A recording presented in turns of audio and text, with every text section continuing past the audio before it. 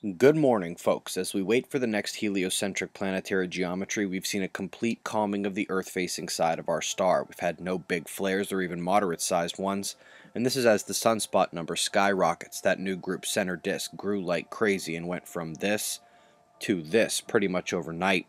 Let's zoom in on the three most Earth-facing active regions. They now each have some good size and bipolar magnetics, but none are mixing to a level that should produce big flares.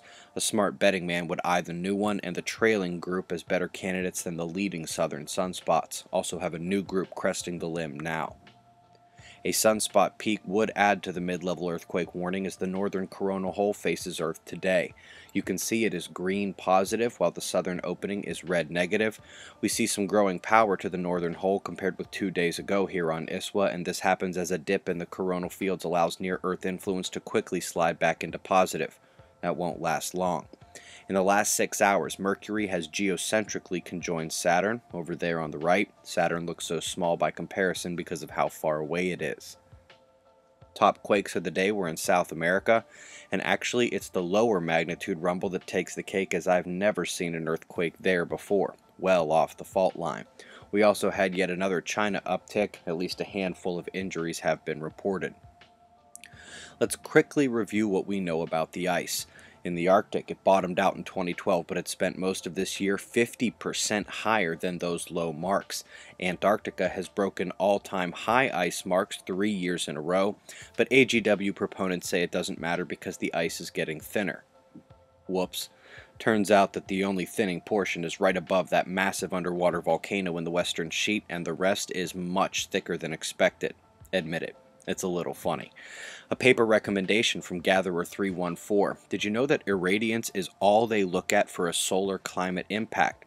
At least that was true. This makes more than 200 papers in the last 4 or 5 years on how space weather can affect the climate too. If you are shocked at the original omission, we have something in common, and this likely explains why the IPCC has failed to correctly predict anything for almost 20 years. I've also linked an article on geoengineering. Still no admissions of current use, but at least the experts are expressing caution, if not outright concern, over the proposition.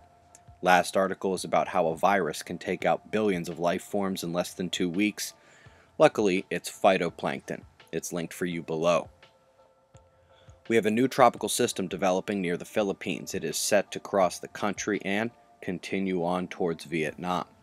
I'm also monitoring 2 systems in the Indian Ocean, one north, one south. In North America, I'm not sure which is more concerning, -35 creeping towards the border at this time of year, or the dip tremendously below average down into the Gulf states. We have multiple lows at play, each with a brief warm-up delivered on the eastern convergence, followed by bitter cold with the western drive of Arctic air southward. The snow line here is absurd. We've got watches both east and west today. An Atlantic low is driving moisture to the coastline there, while the 2 smaller flows from the last 36 hours remain and meet somewhere over France. We see yet another flow driving way north, only to crest back down under northern coastlines, and a familiar low to the southeast. No shocks in the purple weather alerts tonight. In Australia, you need to note how the flow up from the south collides along the entire northern arch of the country. Also got a strong moisture flow to New Zealand. Weather shares, always appreciated. Got some precipitation totals and shots of our star to close. It's 5:55 a.m. Eastern Time, and that's the news. Eyes open. No fear. Be safe, everyone.